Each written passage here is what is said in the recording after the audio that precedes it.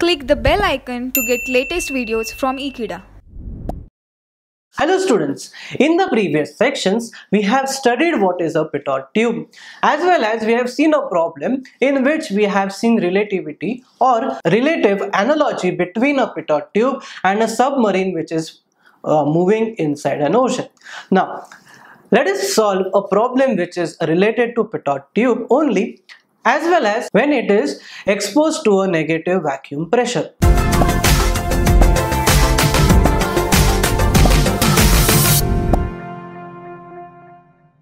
So we have a Pitot tube. So we have a problem over here.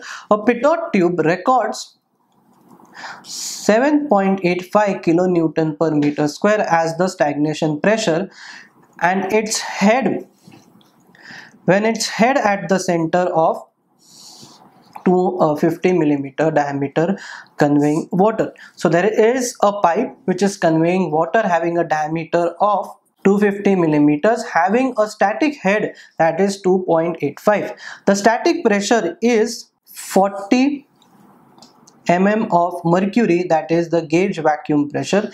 Calculate the discharge of the pipe. So we have to calculate Q over here, assuming the mean velocity, that is V, is 0.8 the maximum velocity. So whatever velocity we calculate is the maximum velocity of the fluid that is at the center. Take CV is equals to 0.8. So this is what we have to calculate. So over here the stagnation pressure is given to us, that is stagnation pressure P1 is 7.85 kilonewton per meter square.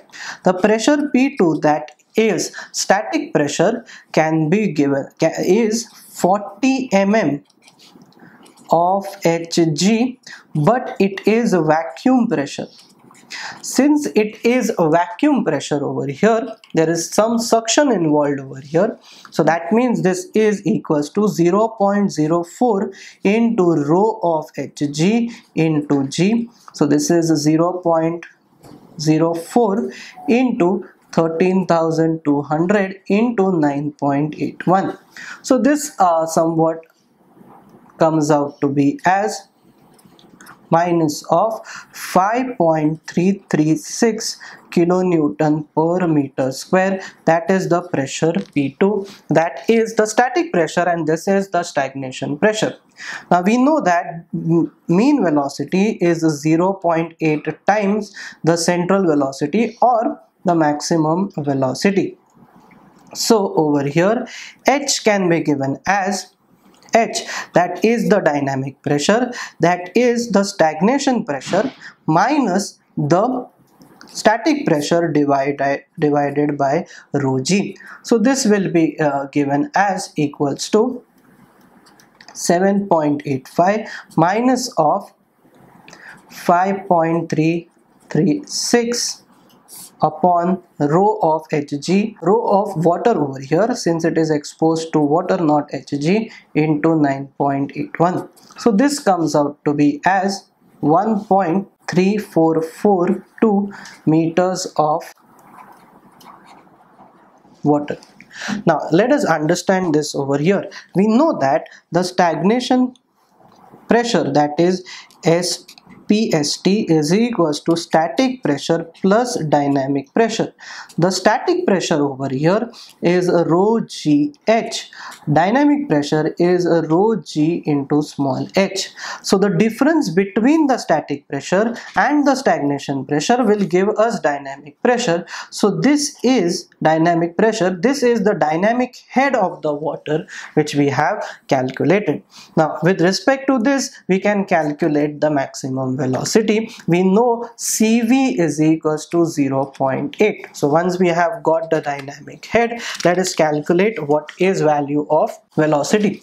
So the velocity is equals to, that is the maximum velocity at the center, will be equals to CV into square root of 2g into h. H is the dynamic head. So this will be equals to 0.8 into square root of 2 into 9.81 into value of H is 1.3342.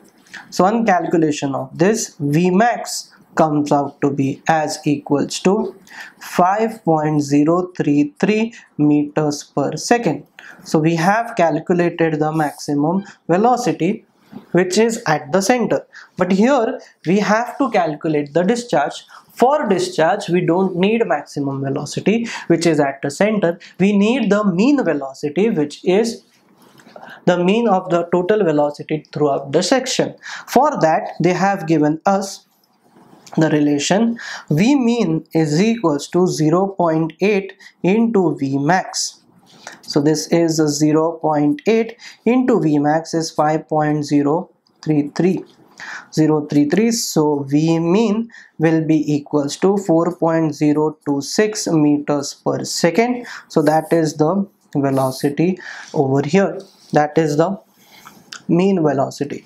Now the discharge will be equals to area into velocity, but over here this will be mean velocity. So this is pi by 4 into diameter. So the diameter is 250 mm, so which is in meter 0.25, the whole square area of cross section into velocity, that is 4.026. So the discharge comes out to be as equals to 0.19765 meter cube per second, or 197.63 liters per second. So this is what is the discharge. So in this problem we have calculated what is the discharge as well as the maximum velocity which is at the center, as well as we have used the difference of stagnation head and the static head to calculate what is the dynamic head.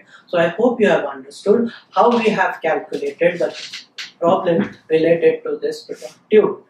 Thank you.